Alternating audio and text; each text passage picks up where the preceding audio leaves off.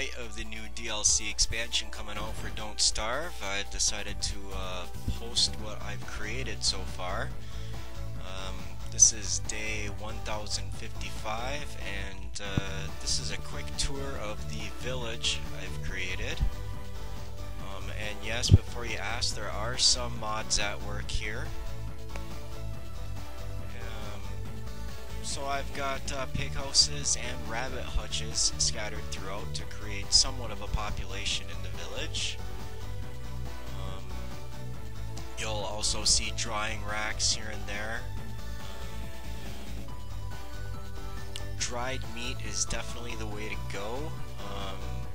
Raw meat is going to hurt your sanity, so I find myself always in need of drying racks. And we got a bunch of shit here from the pigs, so let's pick this stuff and burn it. Up there you can see my bee boxes. That's where I harvest my honey.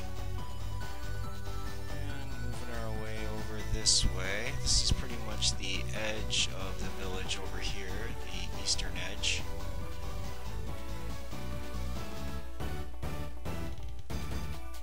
And we've placed a pig king here. Often I'll burn shit in this pit here.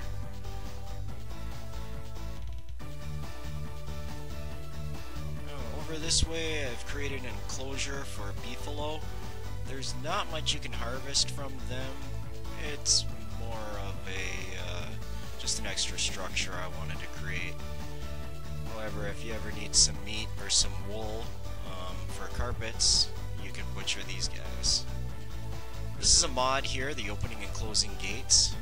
The game does not come with that, but you can get a mod to open. Oh shit, I got a turkey stuck in there now. Where the fuck did he come from? I'll have to kill his ass later. Right here is kind of where I set up defenses. It's also where I kill the hounds once they come around every 20-30 days or whatever. They'll come around, and I always lure them over here because I've got these gun turrets that'll take care of them pretty easily. Also, I've got those amphibian weird fishmen that often wander up this way, so I like those turrets to take them out. So here we are again. We'll make one more little loop around the village. This is kind of where we started off. And you see we got farms scattered about. I've got improved farms here and there, but I've also got regular farms, 6 of them down at the beginning. We saw that. Let's grab some more jerky here. And just for the hell of it, I've given all the pigs that live in the village helmets. This will increase their armor if the village ever gets invaded. So here's the main event. This is the castle I've created. Again, we're on day 1055, so you can't build something like this overnight, I'll tell you that. Right here is the main room where I do most of my work here. This is where I spend most of the winter too, because it's easy to keep this area warm. I do most of my cooking here as well.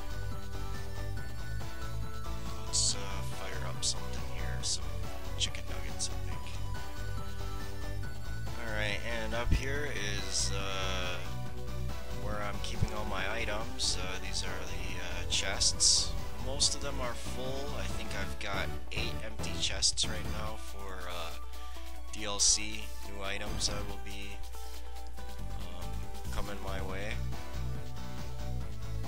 Yeah, I think there's 8 of them empty.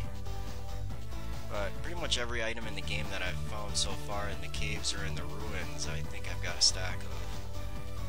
Alright, I'm going to do one circle around my castle here. Again, there was mods used to drop in the statues, things like that. Now the game did spawn Maxwell's door naturally. That's one of the reasons I chose this spot for the home base. Here's the door right here, kind of built in around it. There's a lot of wormholes in this area, that's another reason I chose the base. This is the back room of the fortress here. I wanted to leave a little bit empty space for new see. So down here is kind of where I'm leaving empty space for, right here, or whatever we might need in the future. So there, I'll pan out here. This is a look at the castle that I've created in Don't Starve. And we've got Reign of the Giants coming out soon. I don't know really what to expect for that. They've got a video, but it's literally just text that says Reign of Giants coming soon. That's it. Like, fucking nothing. So I have no idea what to expect.